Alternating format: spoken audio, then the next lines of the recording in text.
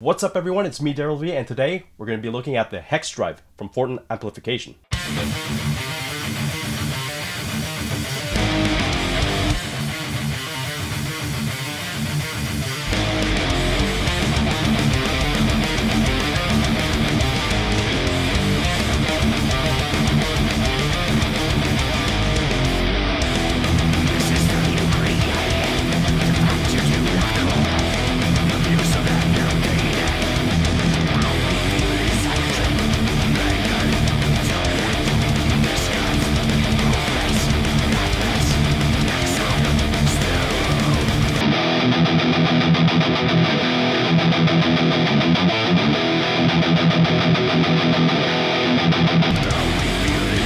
So basically, the Fortin Hexdrive was only available on the Neural DSP plugins. I wanted to try it for myself just to see how it compares, with my other overdrives. And yeah, so what we'll do is that we'll take a look, see exactly how I use it, and in hopes that it helps you make an informed decision. So if you're new to the video, I basically make pedal boards, pedal board rigs, such as this, and this is going straight to an IR, and it goes directly to the interface, and it goes straight to you for you all to hear. This is basically the tone that I've set up, just before we have any sort of overdrive.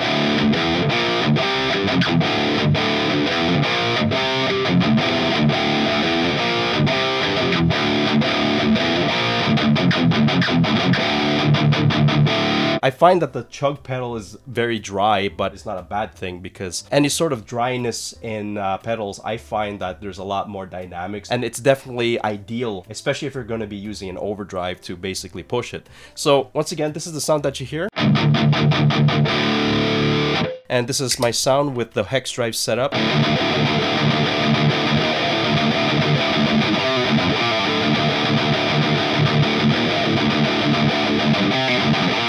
So I have the drive set to like 11-ish. I have the level all the way up, to max. What I'm using is a Solar A2.6C. It's going straight to the Hexdrive, going straight to the chug pedal through a Fortin Zool, and then a mower delay, and then going straight into the mower radar. And that's basically the sound that you're hearing. And now what we'll do is that we're gonna take a look at the pedal. If I set up everything to like, 12 o'clock, this is the sound that we get.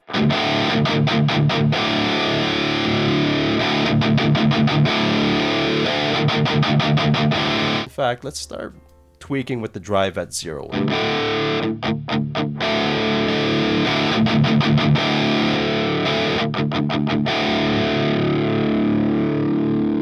And if we dial it to like 9,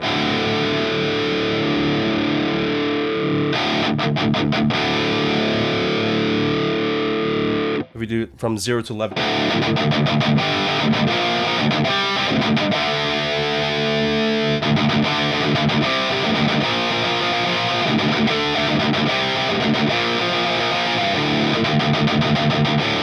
so by the time when we hit like, past like 12, you could hear the clipping, which brings the distortion, and it sounds very clear.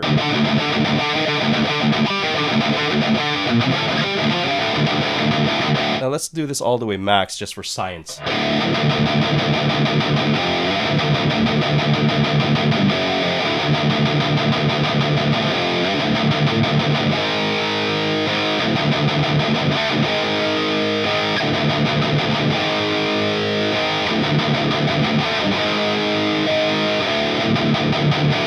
Let's try this with the level. Let's experiment with this. Level at 9. Edge of breakup, but that's not a sound that I'm going to use, so let's just bring this back to 12. Now we have this set up to 4 o'clock.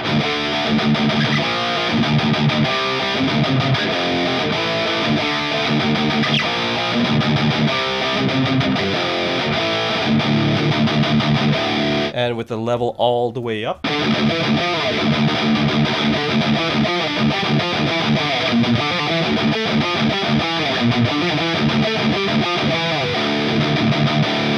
Okay, now let's do this. If I have the drive all the way at 0 and level all the way to max, basically treating this as a clean boost.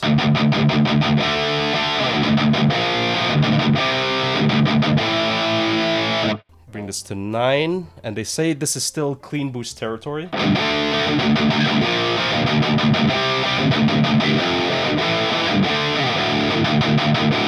But my ideal settings for that is that I like to have this around, let's say, 11 to 12.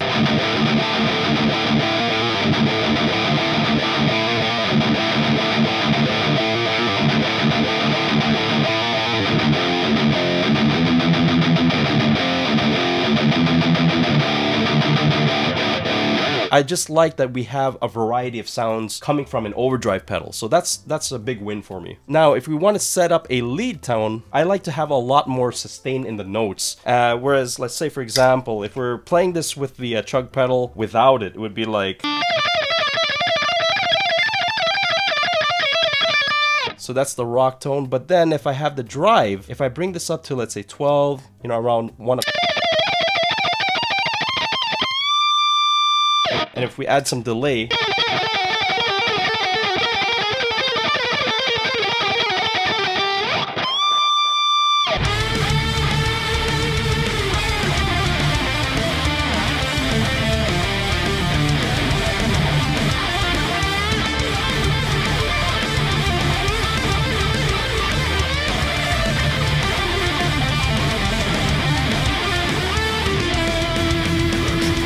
and if that's not enough, I mean, we have the tone control, and this brings a lot more mids. So if we do this in, let's bring back to rhythm territory. Let's have the drive all the way at 0.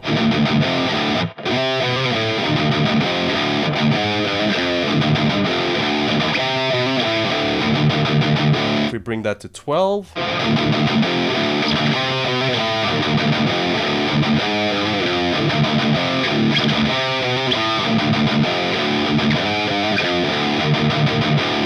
And all the way up.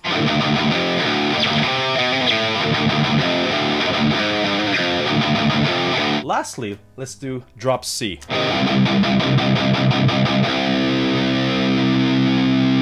Now that I have the tone all the way up.